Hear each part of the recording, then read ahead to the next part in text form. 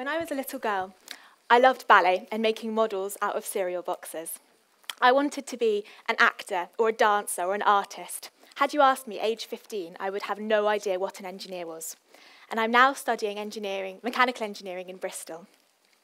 I want to send out a message about our attitudes towards engineering and address the fact that the majority of girls out there don't make the same decision as me.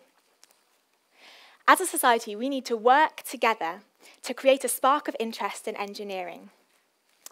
We need to make engineering the cool subject that it is in order to create the right environment for young girls to have the confidence to explore it.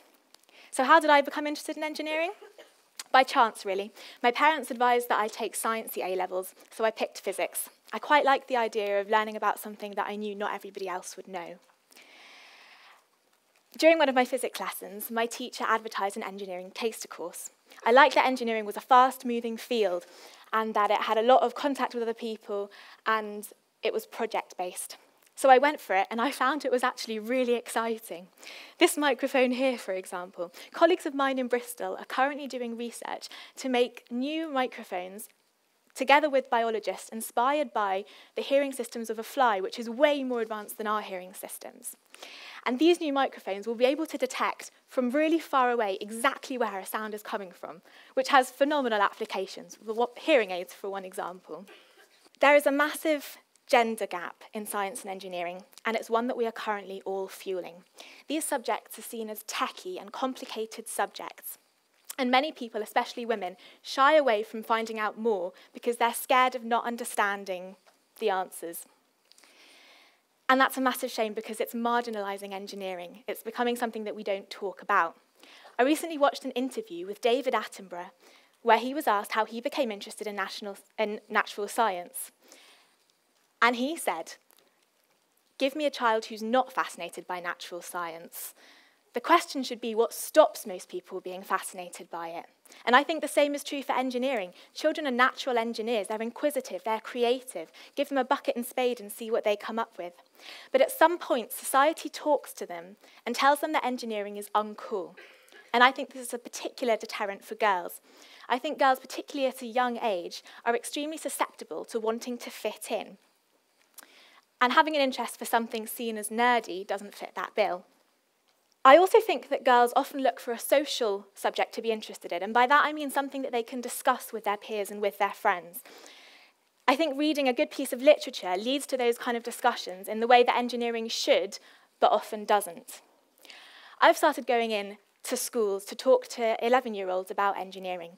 I showed them the vending machine that I designed and made in my first year, and I talked about a water supply project I've done in Benin in West Africa through Engineers Without Borders. And I gave loads of other examples, and they were fascinated. They loved it. They asked incredibly insightful questions, and it went really well. So I feel like I sparked a bit of an interest, and as a society, we have the responsibility to hold on to that and to encourage it. It doesn't mean knowing everything or being an expert. It means having the interest to learn something.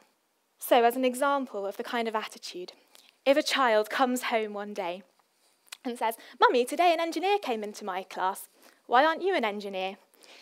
Instead of, "Oh, I'm not interested," or, "Oh, it's not for me, sweetie, that's what very clever people do," Mummy should answer, "Oh, wow, that's really interesting. Mummy wishes she knew more about that because it's a really important thing. What did you learn?" We need to not be afraid of not understanding the answers to questions, but ask questions when the opportunity shows itself.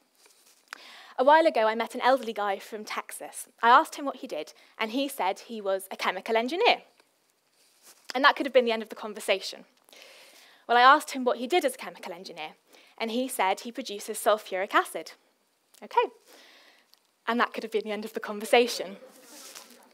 And a while later, my friend asked, "So, what's the most exciting thing happening in the sulfuric acid industry at the moment?" And then he began to talk.